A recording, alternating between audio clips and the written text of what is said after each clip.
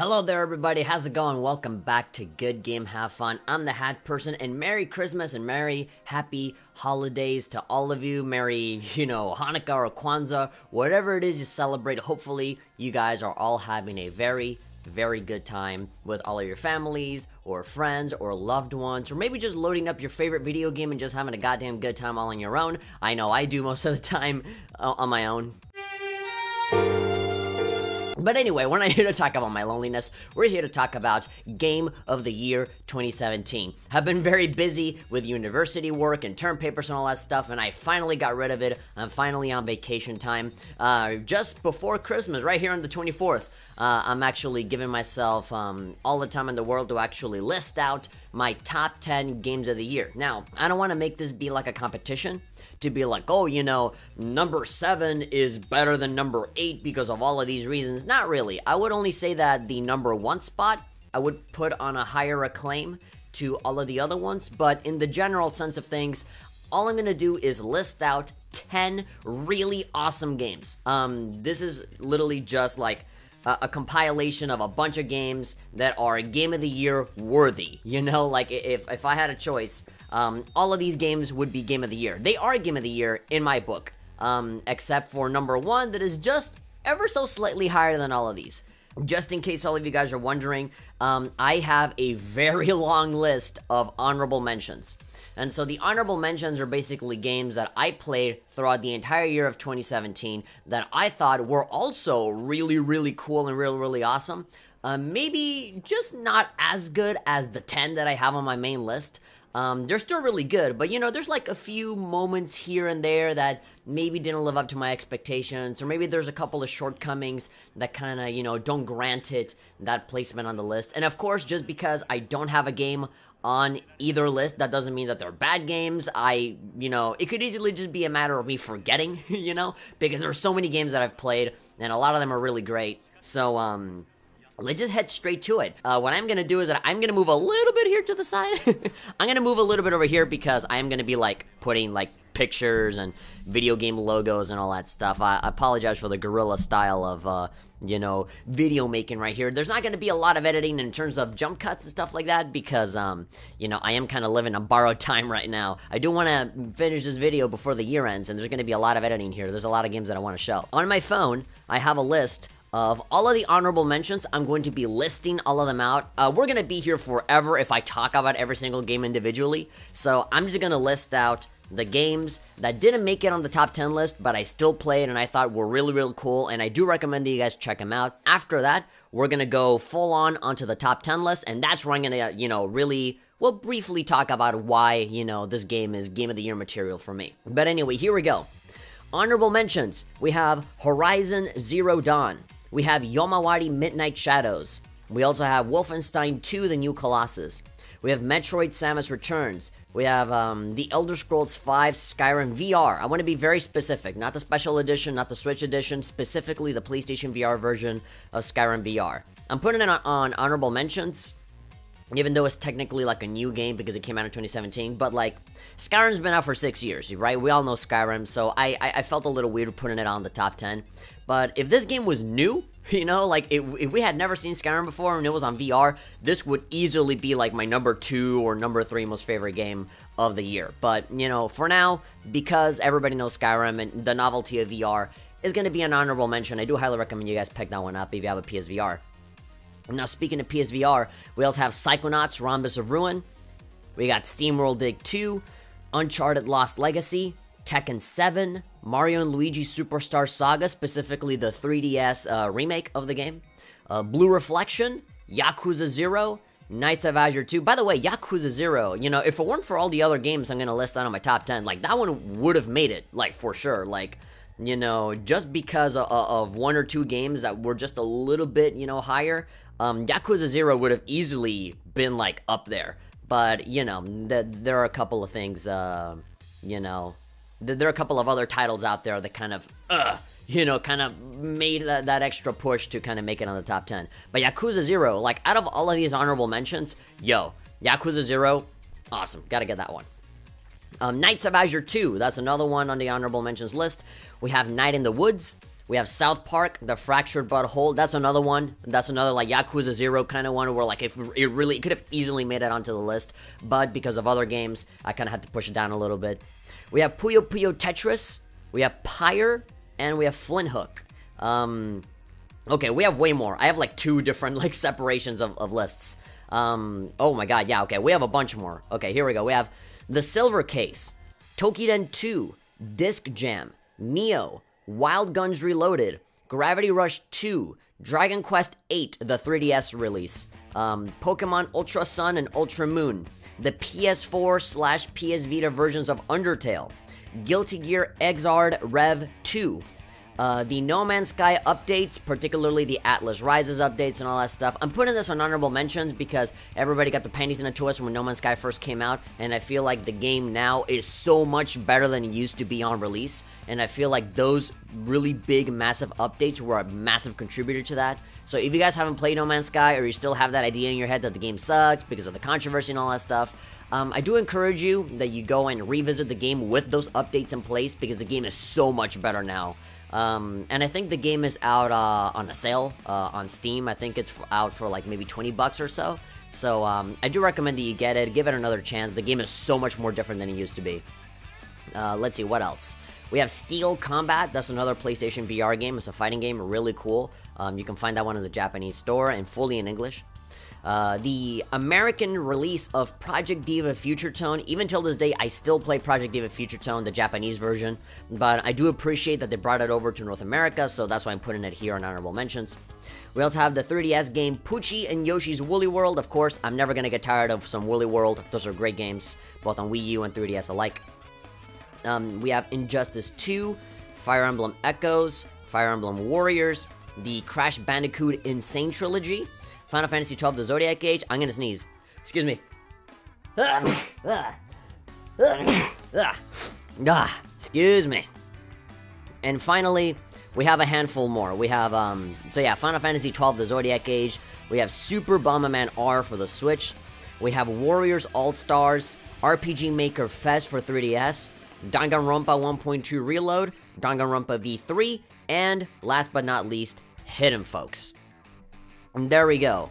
I'm probably missing out on a couple of games here and there, but, you know, in a nutshell is, those are all out of, like, the many more games that I've played, in 2017 that I thought were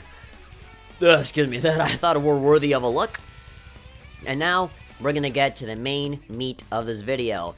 The big ones, the titans, the powerful forces of the gaming industry that really made me truly, you know, believe in video games. The stuff that's really, really awesome, that I enjoyed a lot, and that I still play today. So we're gonna begin with number 10. Surprising absolutely nobody at all, if you guys are subscribed to my channel. But we have Senran Kagura Peach Beach Splash. So I put this one very low on the list because, you know, in case anybody got up in a tizzy about it. But, yeah, you know, the game, after you beat it and after you unlock everything, there really isn't all that much else to do. That's kind of like the one major drawback of the game, is that even though, they take Senran Kagura, and I feel like out of all of these different spin-offs, the third-person shooter thing really works very well. I enjoyed the story. It was really funny. We see different sides of the characters that we don't usually see, and of course, it is probably easily the most lighthearted Senran Kagura story out of all of the games, probably even more than Bon Appetit.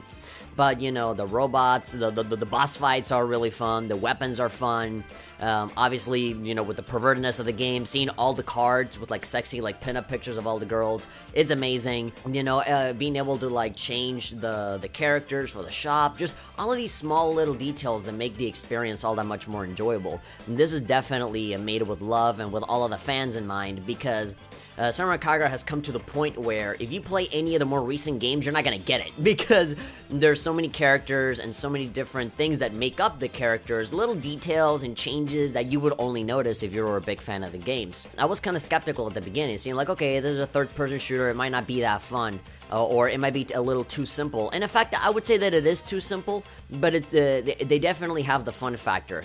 That's definitely a game that even after beating it, I do go back and I play it for a while. I've even streamed it after beating the story and stuff, but you kind of run out of stuff to do, and it's like, you know, and you can't even go online either because there's pretty much nobody playing online anymore because the game is very niche, it's not that popular, so it wasn't going to be like Call of Duty or Titanfall status where like people will be playing this game for like a year. Even now, there's barely anybody to play with. The only way for you to really enjoy the online would be if you're a streamer like me, where you essentially like gather up your viewers and you tell them to like, you know, show up to this one place. But even then, the game is still really fun, the visuals are awesome, the fan service is great, the comedy is great, it still has that same Senran Kagura vibe, and even Kenichiro Takaki himself has been thinking of maybe making a sequel to kind of this shooter-style kind of game. So I look forward to it, I enjoyed it a lot, it's good old Senran Kagura goodness, the music is also really great, so yeah, I feel like it deserves a nice spot in the number 10 spot. And now we're moving on to number 9. This one, I'm really happy to have this one on my list. I'm really happy that this game still holds up in the way that it did when I first played it. And it's Arkanoid versus Space Invaders. How much does this game cost on the iOS store? Like $5? Easily one of the best $5 I've ever spent in my life. This completely flies in the face of all of the iPhone games that exist right now. All of these free-to-play games, all of these, you know, gacha-style games, all of these microtransactions. People are always saying, oh, you know, that's where the business is going, that's, you know, the way that everybody should do it, or that's how everybody does it, therefore I should do it this way. Well, the people that made Arkanoid vs. Space Invaders, they said, screw that. Who made this? Like, Taito Games? They totally didn't do that. They just charged you $5 for a complete game with a ton of levels, with awesome gameplay and awesome assistants that you can use that can help you. Like, it's almost like, it's like Arkanoid fused with Space Invaders, but it's also kind of like a puzzle game because there's like different strategies that you can do to be able to beat all the different levels. It's not, you know, mindless, just like, you know, bouncing back the bullets and that's it. No, like, you really got to think about, you know, where like the thing is gonna bounce back and like the different, you know, powers that you can use, all the different levels that always constantly introduce brand new mechanics that are always keeping you on your toes. The time limit also makes all of the levels very intense. It is such a very fun game to play that you can play for a long while. Like, I remember, like, I got addicted, and not a single time do they charge you more money. Just the $5 and you're done. You know, you can just play through like 100 levels, I think there are. There's a bunch of levels. There's even like a little story that goes along with it, which, you know, is not the best story in the world. It's very simplistic, but it's cute.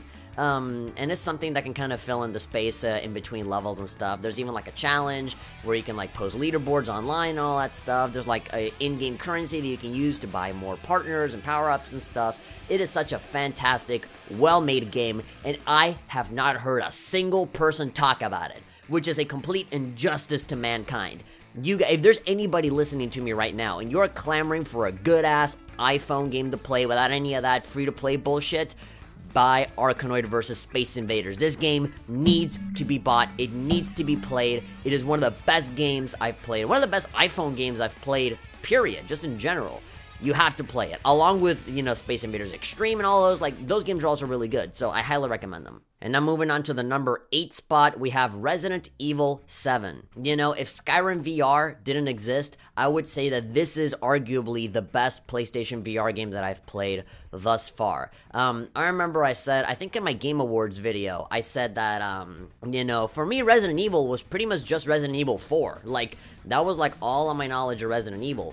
And I remember when the game first got announced for, you know, PS4 and VR and all that stuff, as always, I got kind of skeptical because it's like, okay, I don't really know a lot about Resident Evil. I mean, I know about the first one, I know people like Code Veronica, but honestly, just Resident Evil 4 is the one that I know front and back, and I love that one.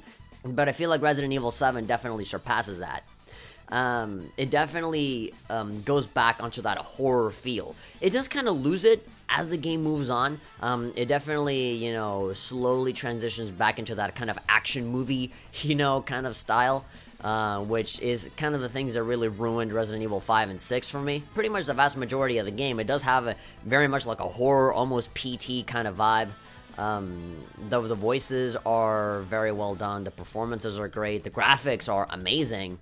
And of course, You guys know me, the biggest highlight, the thing that really makes this Game of the Year material for me is that the entire game is fully 100% playable from beginning to end in virtual reality. It's not like a mode, it's not like a little bit where it's virtual reality, it's not like in Senran Kagura, you know, with PBS with their stupid bullcrap like photo mode where you can't do anything. No, the entire thing is in VR. You can play through the whole thing from beginning to end in VR. And I would argue that that is the definitive way to play Resident Evil 7. I mean, sure, you can play it on a regular screen, but if you have a VR headset and you're not playing it in VR, you're doing it wrong, because it is super immersive. Everything becomes like 100 times scarier when you're like actually in it. And just by playing the demo, you know, you can play the demo as well in VR and you can see how you like it. You know, after playing so many different VR games, you kind of get a little desensitized and like, all right, you know, show me something that's a little better or more than just like a little experiment or a demo.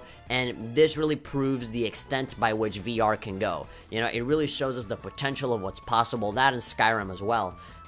It's super scary, very well performed. There's a lot of cool twists at the end. The story is really nice. It's very self-contained. It doesn't really, you know, overcomplicate things with like T-Virus, G-Virus, Umbrella Corporation, and all that stuff. It's just very intimate, self-contained story that is very easy to understand. Now, obviously, towards the end, they do make it a little bit more complicated. You know, Chris Redfield shows up on a DLC pack and all that stuff, but you know, as far as, like, the regular game is concerned, you know, DLC aside, it is a fantastic game. It is really fun, and I really don't say that all that often about horror games. I'm personally not a fan of horror games. I, like, actively try and stay away from horror games because I'm just a sissy. I don't like getting scared. But Resident Evil 7, like, there's something about that game that just completely captivated me immediately.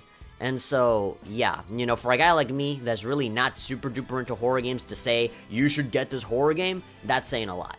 Now, moving on to my number 7 spot is a game that I'm pretty sure most of you, especially if you watch my streams, you already saw it coming. But on my number 7 spot, I want to give it to NieR Automata. So, I had heard of NieR Automata. I had even, like, laid my hands on it at some point. I played the demo a long while back. I've seen some Let's Plays. I've heard, like, a lot of word of mouth about this game. But other than playing the demo, I had never really, like, actually, like, put my hands on it.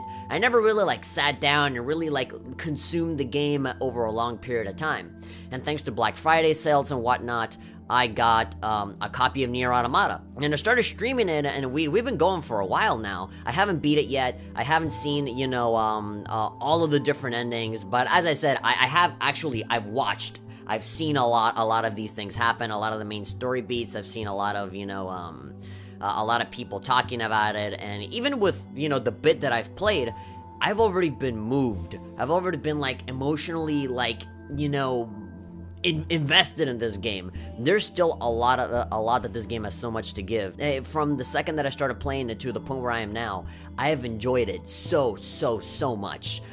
Every single time I'm not playing this game, I'm thinking about it. It's like, well, at what point, what's gonna happen next in the story? What about the machines? What does this say about the world? NieR Automata is kind of like this post-apocalyptic story where, like, machines are taking over the world and all the humans escape to the moon. They evacuated. There really aren't a lot of humans left, and so you got these android dudes that are named like 2B and 9S and, you know, C9 and all of these kinds of names that go in and they fight against the machines to be able to, you know, bring the humans back to Earth in a peaceful state. But it gets so much more, you know, philosophical. It gets so much more existential and complex and emotional. Like, it gets very emotional, especially with that soundtrack. There are a lot of songs that just pop out of nowhere after doing a side quest that they're like, they run a tear through your eye. That they're so very well made, and there's a lot of them that are like sung in German and stuff like that, and you don't really hear a lot of German singers in video games. If it's not American, it's Japanese, right? So yeah, it's a breath of fresh air. The graphics are beautiful, the voice acting is beautiful, the music is beautiful. Like, this game is beauty incarnate. It is a very ugly, run-down, almost Fallout-esque kind of beauty, but it's a game that you really have to see to believe.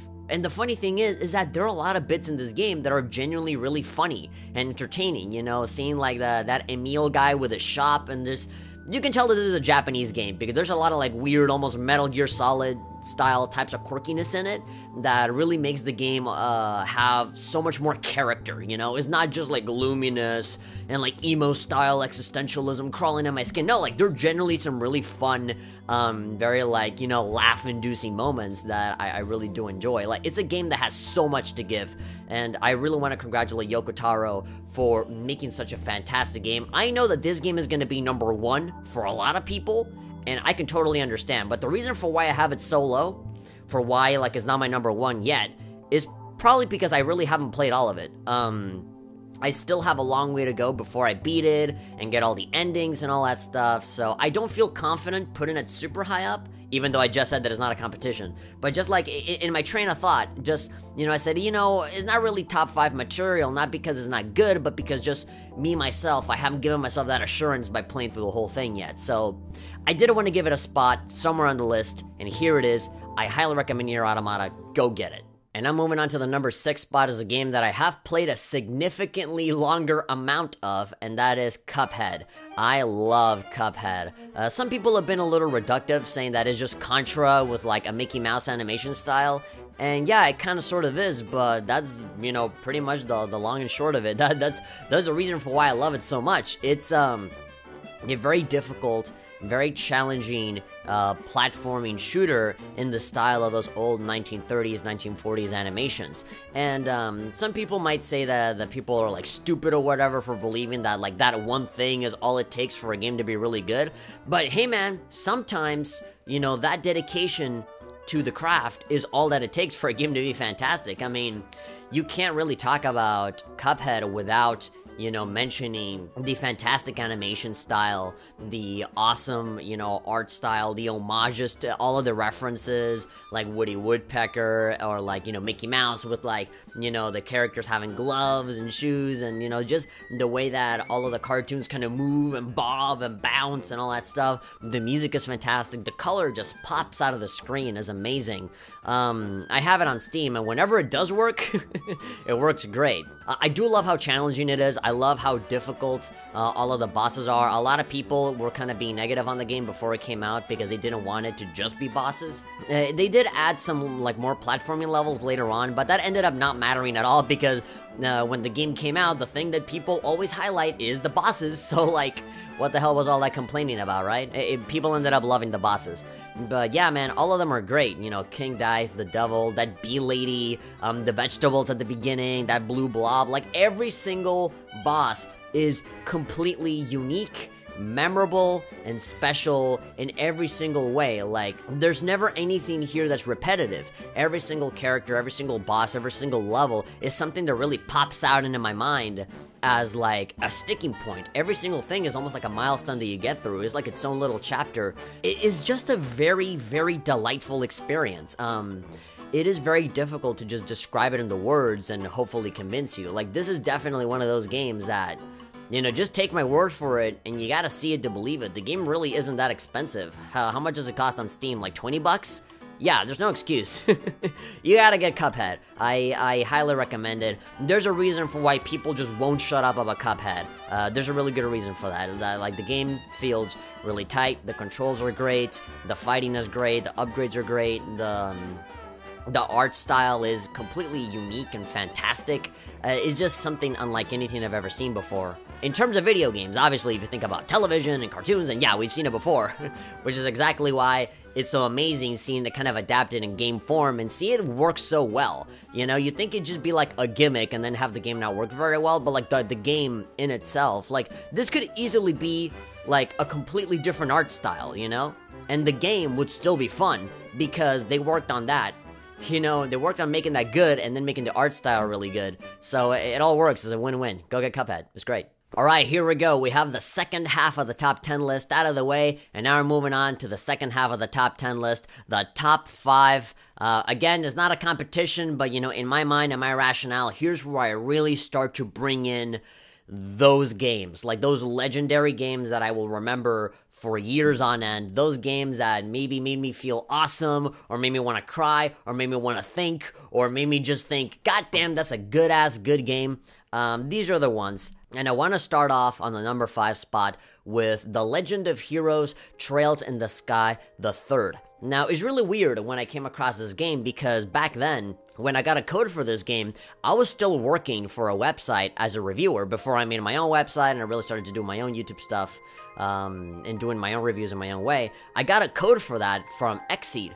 And I felt really weird, you know, playing and reviewing that one because I had only played like maybe 3/4 of Trails in the Sky 1. And I even played maybe like a little bit of Trails of Cold Steel 1 as well. Like, I had only played the 1 version of all of these other Legend of Heroes series. I didn't know anything about Cold Steel 2, even though Xseed did give me a code for that one, but I haven't played it yet because I want to beat Cold Steel 1 first. And so it was difficult for me to like just immediately jump onto the third one. I'm like, wait, there's like a whole other game that I'm totally missing out here on.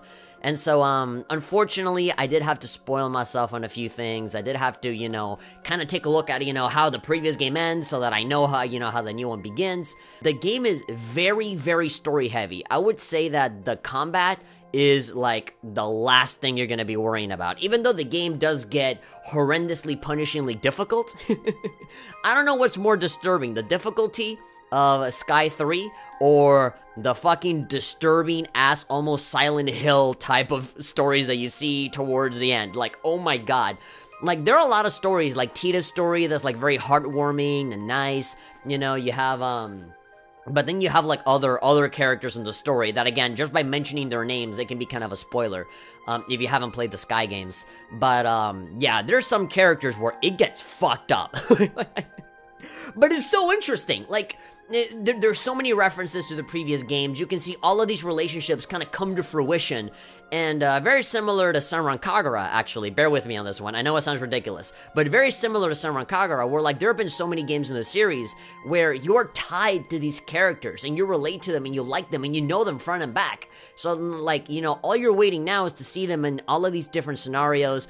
Or you want to see time pass to see, you know, how they behave, how they change. Same thing goes for Sky 3. Where you have these characters, and you kind of see what happened, you know, after Sky 1 and after Sky 2. You see them in different situations, you see, like, separated characters meet up, and, man, it is such a heartfelt, heartwarming game. And, you know, you still got the gameplay, you know, you still have the typical Trails in the Sky gameplay with a few added additions that are still awesome, but that is not the focus of the game. It is, for sure, the story, the characters, and getting teary-eyed with a lot of scenes. Like, there's so many, I get the feels, you know? It's such an emotional game, and it is such a satisfying wrap-up. Like, this is the finale of a trilogy. Like, this is I feel like it could have been a little bit better, but it is still a very satisfying. I was completely happy with the way that the game ends and stuff like that. It's a beautiful game. If you guys are a fan of the Trails in the Sky games and you haven't played the third game yet, then get it. It's on Steam. And if you have not played a single Legend of Heroes game, I highly recommend that you begin with Trails in the Sky 1 and then just work your way from there. You can buy those on Steam. There's a holiday sale going on right now. They're super cheap. I recommend you just buy all three of them because all of them like directly connect one to the other, and by the time you finish the first one, you're going to be so captivated, you're just going to immediately want to jump into the second one. But definitely start with the first one, work your way up, and it's going to be so much more effective rather than just starting off with the third one, which is kind of sort of what I did when I had to, you know, review the game. Okay, now we're moving on to the number 4 spot. This one was very unexpected for me. I did not expect to really fall in love with this game in the way that I did. And I am talking about Sonic Mania. So I saw the announcement for Sonic Mania, and I said, okay, they're gonna do like a Mega Man 9 kind of thing. They're gonna bring it back to the old school. It's probably gonna be just a bunch of levels, Green Hill Zone and whatever. You know, it's gonna be a nice homage, a nice tribute, but it probably won't be anything else than that. It'll probably have like 6 or 7 out of 10s on the review score and all that kind of stuff. No, bullshit. This is a 10 out of 10 awesome Sonic game. It does a bunch of things that are new. The level designs are really great. The music, oh my god, the soundtrack. The soundtrack is so good. It is fantastic. Easily one of the best soundtracks. It's like NieR Automata and then like Sonic like right here like catching up, you know? Like it really is a fantastic soundtrack. The remixes to all of the classic Sonic songs are really awesome. They do bring back a bunch of levels. You know, they bring back Green Hill Zone. They bring back, you know, some levels from Sonic 2, Sonic 3, Sonic and Knuckles and all that, but the level design is definitely different. I do enjoy that the bonus levels are like 3D rendered Sonic levels. Like, they do take advantage of, you know, the different graphical styles and all that stuff. I think that's really cool. I like, you know, how there's alternate endings based on whether you have the Chaos Emeralds or not. I like those hard-boiled heavy bosses. Those are really nice and creative. Now, I like how they have, you know, like Dr. Robotnik's Mean Bean Machine in one of the levels. Like, it just gets so creative, so referential. It is such a beautiful game that is done with a lot of love and attention and caring, made by fans of Sonic that know what the hell they're doing more than Sega themselves. I'm looking at you, Sonic Forces. Yeah, it's just a game that you really gotta play for yourself. It's not the same to watch somebody play it than to actually play it for yourself. I do recommend playing it on the Nintendo Switch. Of course, you can play it on PS4 and all those other places, but I don't know why. I don't know what it is about the Nintendo Switch where, like, the game just pops so much more. Like, that game was meant to be played with the Joy-Cons sideways. That's pretty much how I played the entire game. Sideways Joy-Cons on a screen, or, like, you know, portable, taking it everywhere. I feel like that is the way to play it, although, you know, it's almost exactly the same on PS4 and PC and all that stuff. But, in any way you want, like, you gotta play Sonic Mania. It's really, really good. Play it with all 3 characters, do all the levels, do the no lives run. That's what I did. And just enjoy it, man. It's just a good-ass Sonic game in a world where people are very fatalistic about Sonic, saying that Sonic will never be good again, Sonic has never been good, and all that stuff. Well, Sonic Mania pretty much just flies in the face of all of that and says, what up? Alright guys, we're down to the top 3. On my number 3 spot, we have Super Mario Odyssey. Now this one is kind of a no-brainer, pretty much the Game of the Year list for almost everybody, you know, for maybe the exception of a few, you know, hipster dudes out there on the internet. Most people are gonna have, you know, Mario Odyssey, Zelda, and some other games on their top 3, because it is a beautiful looking game. The graphics are fantastic. The level design, oh my god. I'm here talking about the level design of Arkanoid, I'm talking about the level design of Sonic Mania, you know, but none of those, not a single one of those hold a candle to the fantastic level design of Super Mario Odyssey. It's really funny because there are a lot of games out there, a lot of AAA games that, you know, want to make super hyper-realistic 3D graphics, and a lot of the environments kind of follow that same trend, you know, stuff like Assassin's Creed or Call of Duty, where they always want to make everything, you know, architecturally accurate, where it's like, no, like, the buildings look like this, and the building was like that, and so all of those buildings and all those locations were never meant to be played, you know, they were meant to have, like, a bunch of soldiers going in and shooting, you know, that's why some maps can be bad, not necessarily because they're bad, but because the architecture of those places don't necessarily fit the big actiony battlefield style of those action games, right? But with Mario Odyssey, they completely throw that out the window. They say, like, screw, like, real-life accuracy and all that stuff. Like, we're just gonna make, you know, all of these different worlds and just design them in the best way possible, where we can have, you know, a bunch of moons scattered everywhere, so we can have almost like a hide-and-seek kind of game going on.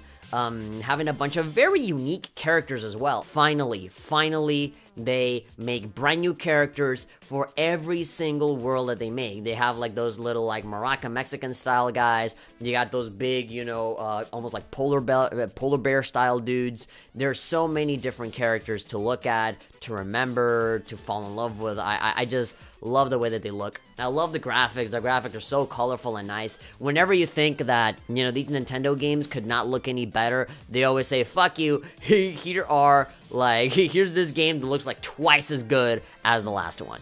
Now, in typical Mario fashion, the platforming is really good, the levels are really good, the enemies are really good. Some of them are a little weird, like, because of Mario going to all these different worlds, you have, like, a world like New Donk City that has, like, actual real people to scale, but on top of that, you have a bunch of other enemies that don't feel like they're from Mario games. You have, like, a dragon, almost like a Dark Souls style dragon, just coming out, you know, trying to fight against this little pudgy plumber. Obviously, finding the moons is super duper fun, even though they do kind of give you a moon for pretty much everything that you do. You can just sneeze and get a moon, but it's still fun. That still doesn't take away from the fact that it is super entertaining. There's always something to do in every single world, even when you leave and come back. Obviously, the costumes is one of the biggest highlights of the game. Yeah, you have so many different kinds of things to wear, and probably one of the biggest things that really stick out to me with this game that really make it special is that there is almost an entirely brand new game to play after you beat it. So, you know, you need like a minimum amount of moons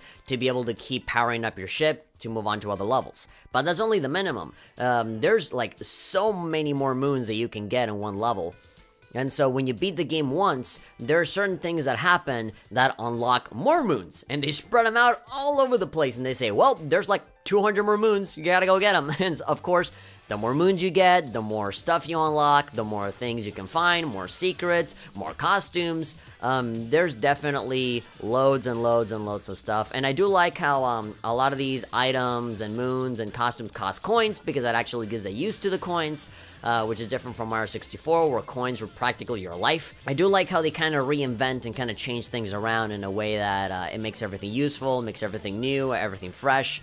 So yeah, there's definitely a lot more to do after you beat the game once, and even after you beat the game twice. And if you get all the moons, there's like a few extra things as well. Like, the game is completely packed and chock full of stuff, and of course you got the amiibo support, and I can't see any game that's better. Well, actually, there is one that might be just a teensy tiny bit better, but again, that is just my own personal opinion, which brings us on to number 2 of the list, which is The Legend of Zelda Breath of the Wild. This game actually got the Game Award for Game of the Year 2017 at the Game Awards. Mario Odyssey and Zelda, they're both fantastic. They're both 10 out of 10, awesome. You definitely have to get it. If you're going to buy a Switch, you got to buy those 2 games. You know, that's like a requirement.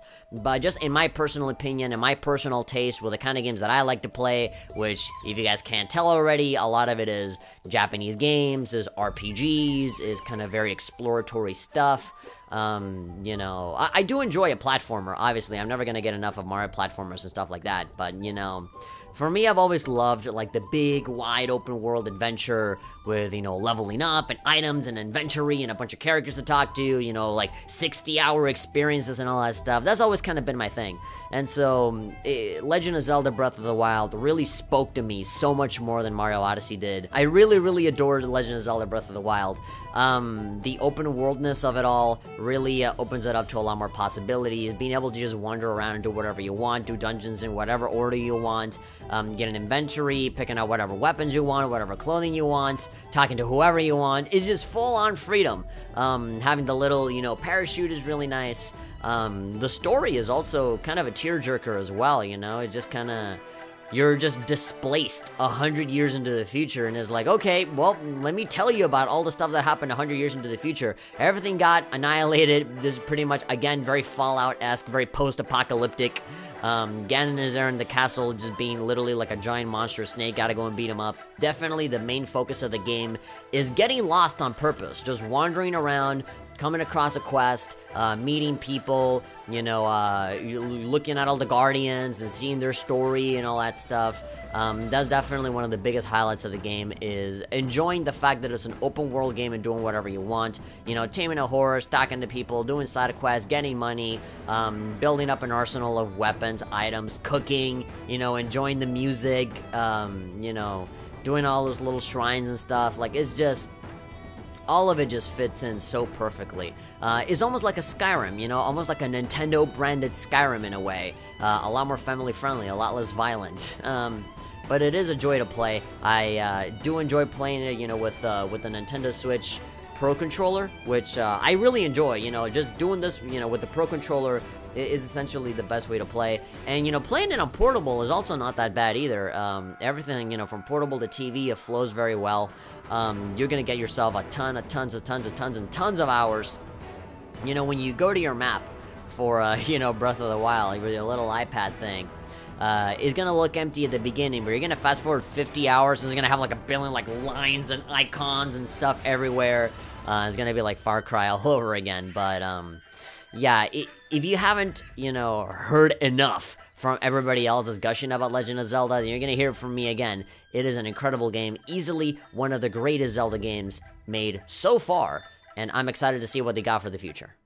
And finally, here we go, my number one game of the year of 2017. Probably one of the most easiest, most unsurprising, most obvious number one that all of you are expecting out of me. And yes, I was kind of expecting it as well. Call it bias or whatever, but I truly believe in this game. And so yes, the most obvious 2017 Game of the Year award for me is Persona 5. I am absolutely in love with Persona 5. Back when I played it in April for the calendar run, obviously the whole calendar run got screwed up. Because of, responsibilities and school. I just didn't really have time to record all of it. I am gonna finish it, but, yeah, like, honestly, Persona 5 is such a wonderful game. It speaks to me on such a deeper level that, it really doesn't for any other game. Will this brand new game live up to my really high expectations? And fortunately, it does, and it gives even more than that. And of course, all of it is on the story. The gameplay is relatively the same to all the other Persona games. It's still turn-based, you can still capture personas and use them for abilities, expose weaknesses, all-out attack, you guys know how it goes. But, the setting, the way that everything is kind of contextualized is really awesome. Obviously, if you haven't seen it already, you're a group of phantom thieves and you go inside like the cognitive world of bad guys. You go inside their palace to pretty much steal the treasure, give them a change of heart, and have the bad guys be good guys, and you're reforming society through that. But there's a lot of consequences that come with that, a lot of people that are curious about that, there's a lot of people that kind of adore you like it's some sort of cult and stuff, and things kind of go out of hand. There's a lot of social commentary. There is an enormous amount. Every single second of this game is like, the game taking jabs at society, whether it's Japanese society or American society or any kind of society in the modern world, I guess, in the big city, because there's a lot of things that can apply in multiple areas, not just Japan. There's a lot of political strife, there's a lot of talk about corruption, there's a lot of talk about like plagiarism, a lot about abuse, a lot about like the young people of the brand new generation being screwed over by all of the selfish adults that only care about themselves and not about, imparting their wisdom or their abilities to future kids. It's all just about screwing everybody over because me. And so the young people are like, you know what? Screw that, It's almost like Star Wars The Last Jedi, right? Just kill off all of the old stuff and let's create a brand new world, almost like that, kind of like Kylo Ren status. And especially now at this point in my life, college students, spending a lot of money, all of my, school lessons are basically talking about how unfair and terrible the world is. So, it is definitely the perfect game for me to consume right now, because it completely resonated with me 100% of the time.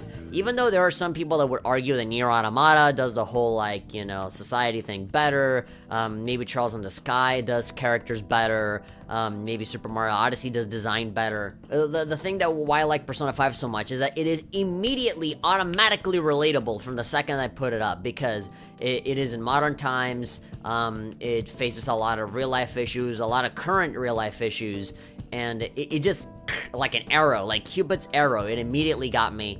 And, the typical routine of, going to school, taking a job, managing your relationships, getting to know everybody better. You can see in my recordings, in my Let's Play of Persona 5 that I have a lot of assumptions about a lot of people, and then all of that gets completely washed away when you start to actually know who they are.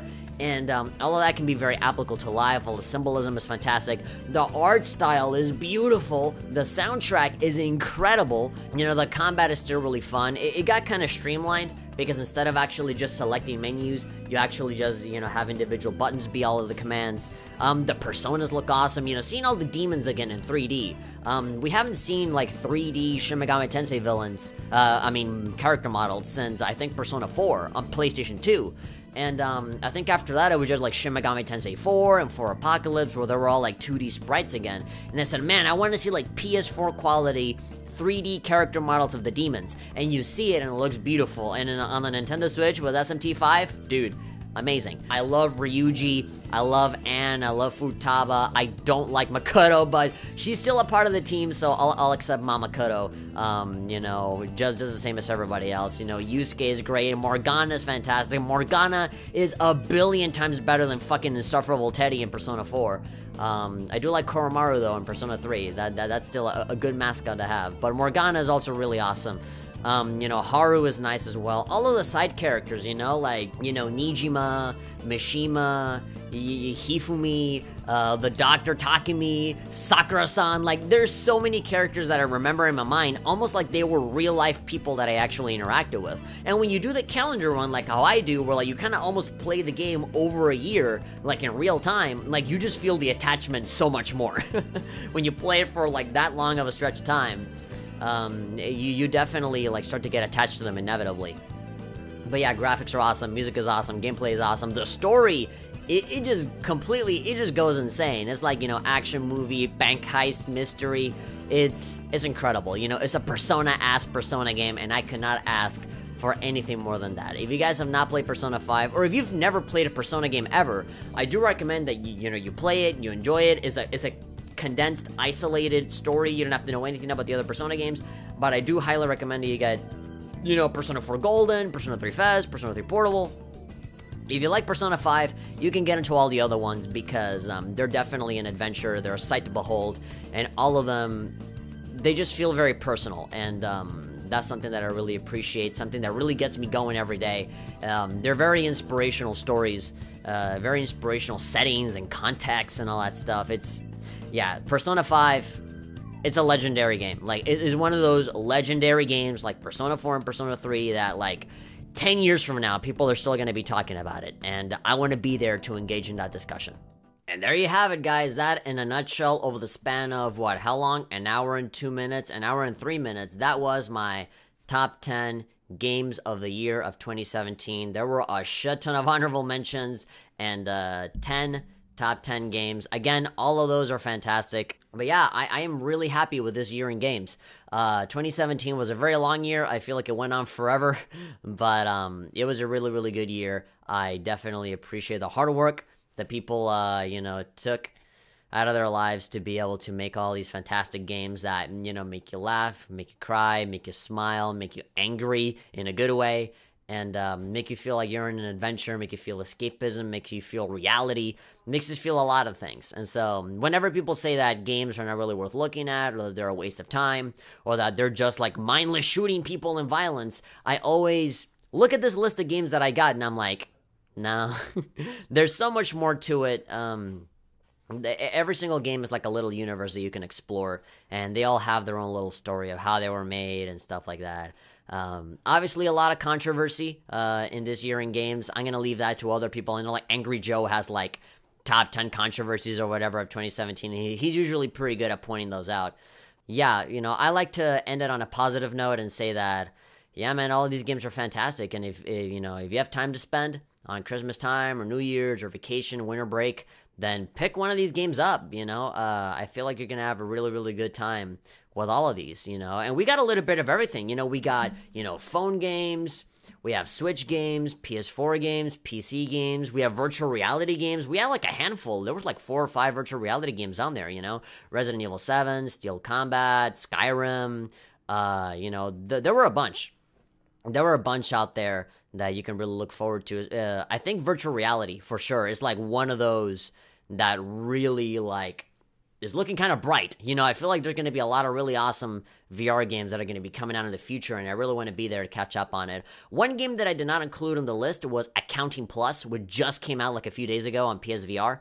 I do like that one a lot. I do recommend that one as well. I didn't add that one to the list, but, that one is also cool. But anyway, before I keep going for way too long, I do want to say thank you very much to everybody for joining me on this video, for supporting me on the channel for the entirety of 2017. We've built up a little bit of a mini community because of my live streaming and all that stuff. We always have a bunch of regulars that show up, watching me play Senran Kagura, watching me play any other game out there that piques my interest. Right now we're playing NieR, we're playing Doom, we're playing Cold Steel, we're playing a whole bunch of stuff.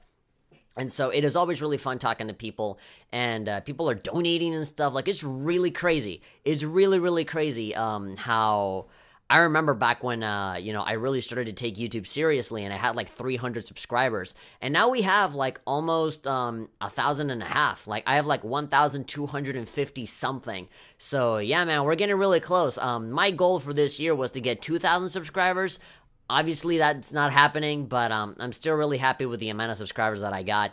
I'm still really happy with the amount of people that are engaged in the videos and the streams and commenting and all that stuff.